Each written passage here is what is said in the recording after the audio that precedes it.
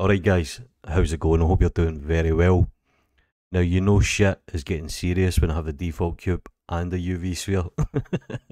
I basically want to go over the shader AOV. Now AOV essentially means, I think it's arbitrary output value. And we use this in Octane quite a lot, but obviously we're inside of cycles here. I think EV supports this as well. But you can do a little bit of compositing, and it kind of helps if you need to tweak later down the line, so it does come in handy. So I'll briefly go over this. What we need to do is we need to go to the view layers. Now I've selected the UV sphere here, and I'll hit plus. Now I'm going to call this ID, and I'll make it in capitals, and the reason for this is we need to keep the naming convention the exact same. So if I go into the shader and material properties, what I can do is I can add an output AOV, and I can plug a lot of things into this. Now first of all, let's name this ID. So there's a few things I can actually do here. The first thing I'm going to do is I'm just going to drop down an RGB node, and I'll just plug the colour directly into the colour for this, and we'll make this green. Now when it comes to the default cube, we could do the exact same thing. We could add an output value, and we could call this ID as well. But I'm actually going to call this ID2, and I'm actually going to create another shader, and I'm going to call this ID2.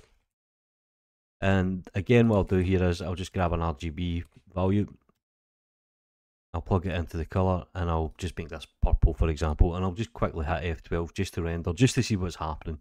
If we come up to the view layers, you'll notice in the top right, we now have ID and ID2.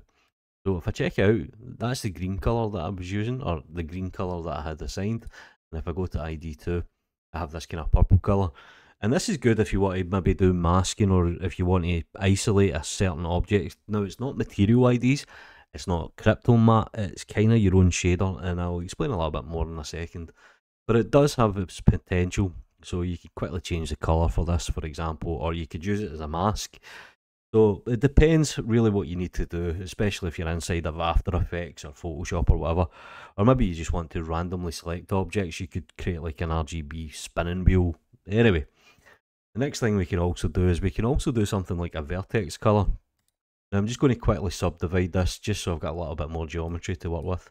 We'll hit apply, let's put shade smoothing on, and I'll quickly jump into the vertex paint, and we'll just quickly paint this. We'll just paint it very bad.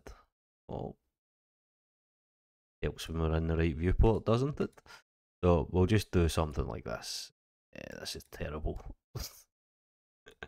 So we now have this vertex colour painted on. So what I can quickly do is I can quickly jump back into the render viewport, and if I actually go down to the data properties of the object, which is here, you can see that I now have a colour attribute, which is essentially the vertex map. So I can call this vertex. And what we can then do is we can use something like a colour attribute. So in the shader, I can search for a colour attribute. Helps when you can spell. And I can plug this into the colour of the ID or the AOV output. And let's quickly select the name of it, which is vertex in our case. Notice how these match up. Again, F12 to render. Let's quickly check this out. ID, ID2, and there we go, we have the vertex colour as well. Now you can start to use this for baking. If you shoot the camera directly down, you could export out like a normal map or a roughness map or something like this. So the shader AOVs do come in handy for a lot of elements, especially when you go into the compositing tab. Let's enable use nodes. You can see that they're also here as well. So if you export out something like a multi-EXR, you'll get all of this data inside of Photoshop. And that's pretty much shader AOVs. You can do a lot more with them, to be honest, but that's kind of the basic overview. Anyway, if you've got any questions, stick them down below. If I've made a mistake, which I probably have, stick it down below because you'll always tell me. Anyway, you know what to do. Take care.